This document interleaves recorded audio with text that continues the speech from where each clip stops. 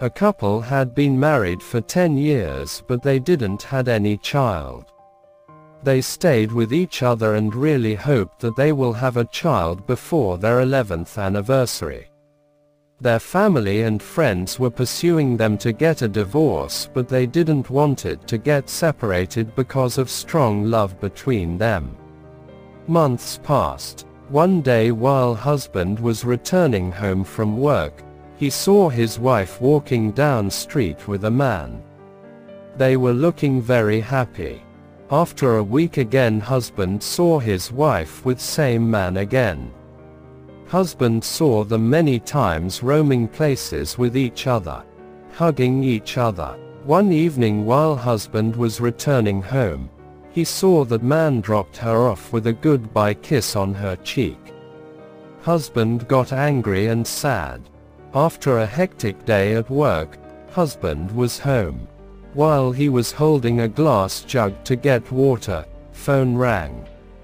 He received the call. As soon as he picked the call, voice came from other side saying, "Hello dear, I will be coming to your home this evening to see you as I promise, I hope." Husband hung up call before hearing any further.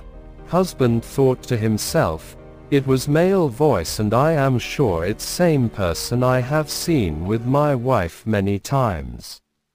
He thought he had lost his wife to another man, and thinking that glass jug fell from his hand and shattered into pieces. Listening to noise, his wife came running to him and asked, "Is everything okay?" In anger he pushed his wife. She fell and wasn't moving. Few seconds later husband realized that she fell on the broken jug pieces and a large piece has pierced her. Husband tried to feel her breath, heartbeat, but there wasn't any. His wife was dead. He saw an envelope in her hand. He took it and read it. He was shocked by what was written in it.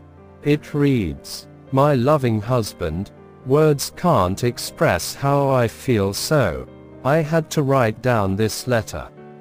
I have been seeing a doctor for over a week and I wanted to be sure before giving you the big news.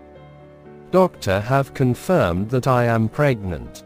Our baby is due 5 months from now.